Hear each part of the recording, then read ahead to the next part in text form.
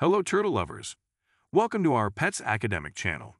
Today, I'm talking about the topic, Can Turtle Eat Cabbage?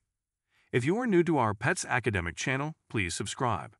You can also like and comment on our videos so that we can get to know you better. Consider reading the full in-depth blog post I have written on this topic. You can find it by going to the link in the description. So, let's dive in. Some people wonder whether turtles eat cabbage. The good news is that turtles do eat cabbages, which are a great source of nutrients for turtles. However, you should feed your turtle small amounts of cabbage as it contains phosphorus, which can be harmful to turtles in high quantities. What do turtles eat? Turtles are part of the reptile family and require a varied diet to stay healthy. Generally, pet turtles are omnivores, meaning that they eat both meat and plants. A mature turtle's diet should include animal proteins, egg, worms, insects, or small fish, vegetables, and fruits.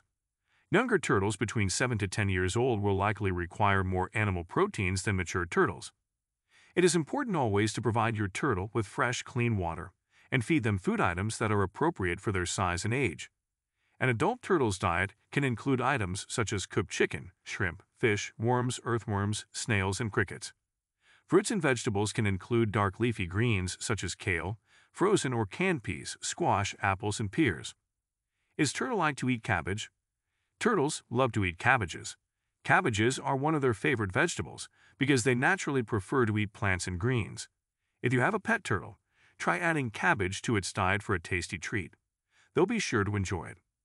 Make sure you prepare the cabbage properly before feeding it to your turtle. Chop up the leaves into small bite-sized pieces and make sure there are no pesticides or other chemicals on the cabbage. If you're not sure, it's best to wash the leaves before feeding them to your reptile friend. In the full blog post I have written on my website, I have done hours of research and I have written much more details about the above topic and subtopics. The blog article is more than 1,000 words, and I dive into each of the above topics, covering many more questions around them. Just click the link below, and you can read all about my research on this topic. See you inside the blog post, and let me know if you have any more questions in the comments below. Have a great day, and thank you for checking out petsacademic.com.